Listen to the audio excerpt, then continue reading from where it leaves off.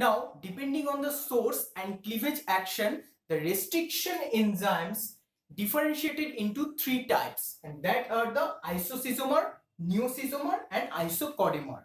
Okay, so at first I discuss about the Isoschizomer. Isoschizomers are any two restriction enzymes which came from different source. That means they are isolated from different organisms, but they recognize the same sequence and cut in the same position. So here, for example, these two restriction enzymes are called isoschizomers because they came from different source but recognize the same sequence, that is 5' GA GC TC 3' sequence. Okay, so they recognize the same sequence and cut in the same position, both cut in this position and produce same 5' overhang. Okay, so this type of restriction enzymes are called the isoschizomers. And now the second type is the Neoschizomer. Now what is Neoschizomer? Neoschizomers are any two restriction enzymes which, like Isoschizomer, came from different source and recognize the same sequence, but unlike Isoschizomer, they cut the same sequence in different position.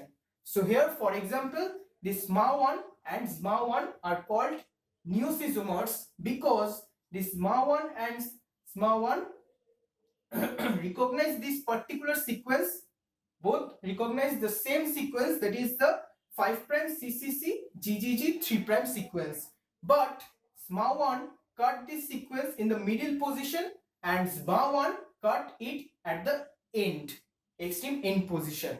So they, like Isoschizomer, they come from different source, but they recognize the same sequence like Isoschizomer, but they cut in the different position, but Isoschizomer cut in same position. Okay, so this is the difference and similarity between the Neoschizomer and Isoschizomer. And the last type is the Isocaudomer. What is Isocaudomer? Isocaudomer is another type where two restriction enzymes also come from different source. That means they are isolated from different organism, but remember that this is the main point, they recognize different sequence. But after cutting those sequence, they produce the same overhang. Okay, so for example, this is the BAM-H1 and MB1. Both are called the Isocaudomer because this BAM-H1 recognize the sequence, that is 5' GGAT CC 3'.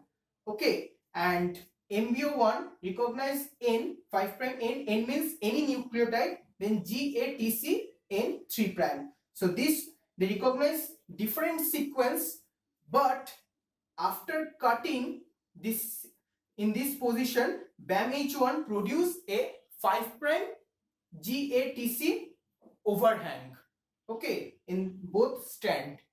And now here you can see that after cutting in this position, also MBO1 produce a 5' GATC overhang. So they are called Isocaudomers because they came from different source, recognize different recognition sequence, but after cutting different sequence, they produce the same single stranded overhang.